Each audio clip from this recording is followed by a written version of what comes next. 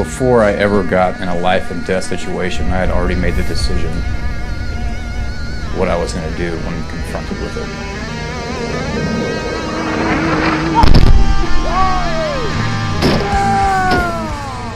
You have to realize the stakes. And for me, the stakes were not just my life and my family's life, but all the men to the left and to the right of me. So knowing that they're dependent on me to do my job, and to do that, that gets them back to their home and allows us to accomplish the mission, was all the purpose that I needed to do that. There is a IED down the road. Get out of my way. It's time to go to work. That's my job. I'm going to eliminate that, and we're going to keep moving. I'm not going to allow that to be the factor that doesn't bring these guys home. Please protect those men, mend their wounds, bring them back full and healthy to their families and their friends and their team.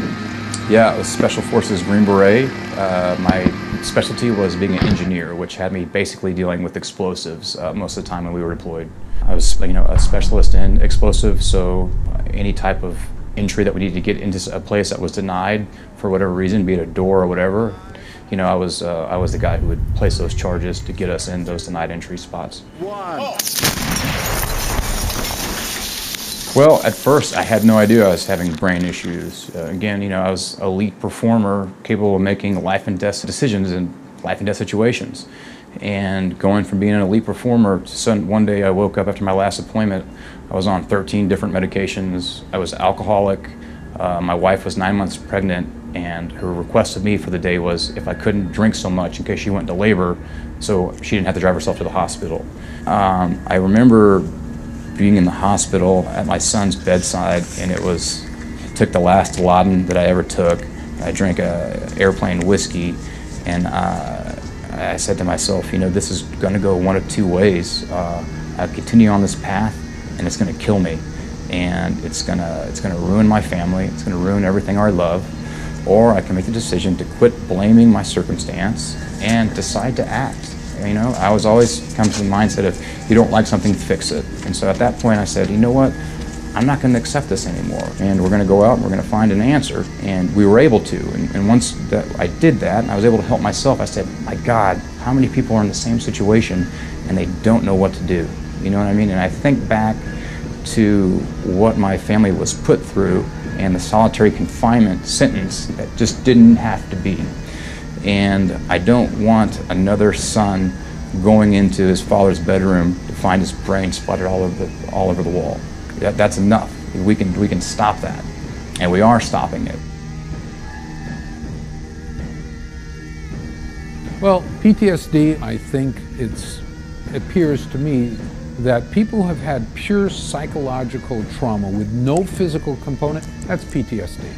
But the minute you incorporate one form or another of a physical trauma, that physical trauma creates the same type of symptoms as PTSD does. What we've been seeing when we start comparing from Vietnam on up to what's going on in Afghanistan, Iraq, and wherever in the world, is that we're wearing body armor, so it's protecting their body from the impact of trauma, but the head's still exposed. Let's do linear first. And linear is like being in a car accident at 10, 20 miles an hour. You're driving and you rear end someone or someone rear ends you. What happens is you have to remember that the brain's floating in water, cerebral spinal fluid, so it's floating. And this is the frontal lobe, this is the frontal lobe, and right under here the skull has a ridge.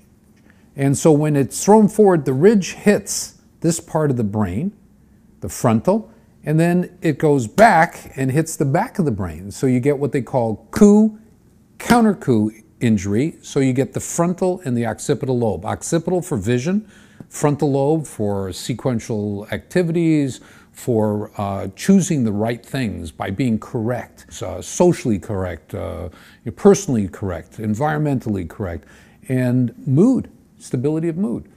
The pituitary is right here. It's that little bean-shaped thing. And the pituitary has, 9 hormones in it. And those 9 hormones go to different organs, different glands throughout the body to turn them on or to tell them to slow down. But higher up in the hypothalamus is the control mechanism. It's like a sensor that moment to moment, second to second, nanosecond to nanosecond is asking the question, are the hormone levels that are circulating in the blood adequate for right now? And if they're adequate, it does nothing. But if it's low, it increases the pituitary's release of stimulating hormones to tell the testicles through something called luteinizing hormone, LH, increased production of testosterone, or to the ovaries, increased testosterone and estrogen. So this is all based upon what we call homeostasis, a balance. And as long as the receptor or the sensor is working, and the pituitary is working, and the glands on the periphery are working, we'll always have optimal amounts of hormones. You damage any one of them. You damage the peripheral organ, like someone who develops trauma to the testicle and loses a testicle, or has a cancer of the thyroid and loses the thyroid.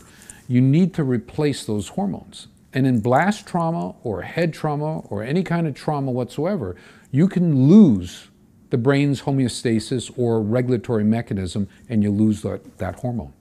What the literature is full of is with certain hormone deficiencies, like testosterone, a hot topic, testosterone, if it's low, can cause what we call dysthymia, which is like melancholy or feeling blue or a very mild form of depression.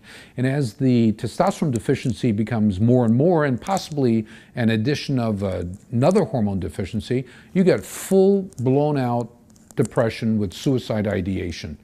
And it's in the literature right now that hormone deficiency and suicide are connected.